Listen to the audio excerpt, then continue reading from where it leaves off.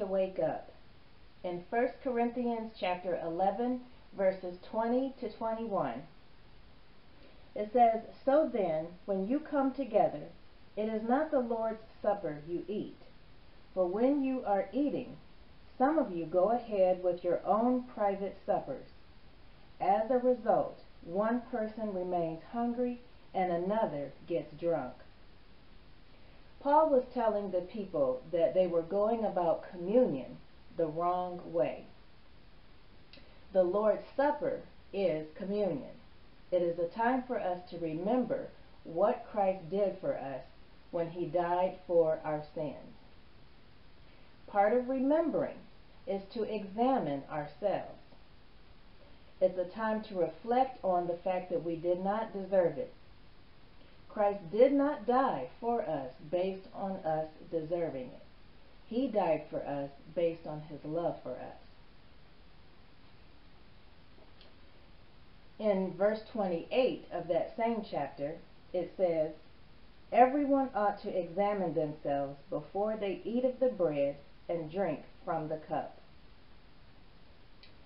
He tells us again to examine ourselves before taking communion.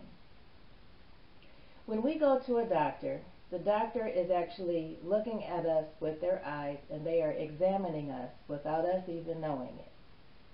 Then they get tools out, and they actually start to look deeper.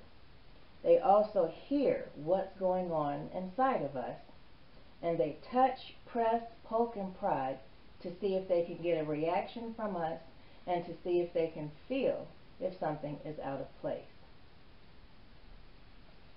In this scripture, Paul tells us to do the same thing. Examine ourselves for as much as we can see. Then allow God to be our tool. This requires us to be vulnerable with God. We are to ask him to show us if there's bitterness, unforgiveness, hate, or negative thoughts towards ourselves or others. If he shows us this, we are to ask God to help us to remove it. Excuse me. The reason for this is these things will prevent us from seeing communion as it is, remembering the death and bloodshed that Jesus went through for us. My encouraging scripture is coming from that same chapter, 1 Corinthians chapter 11, verses 29 to 30.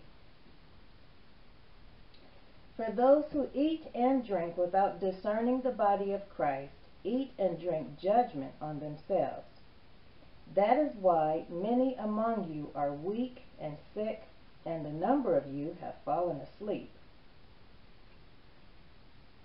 Taking communion without the right heart will have a negative effect. It causes us weakness in areas where we may want to be strong. Areas such as handling our finances, eating healthier foods, managing our time, and choosing friendships and relationships that are good for us. It may cause us to be sick, and it also causes us to sometimes be asleep, which means that we are tuned out to whatever God is trying to tell us to do. It's time to wake up.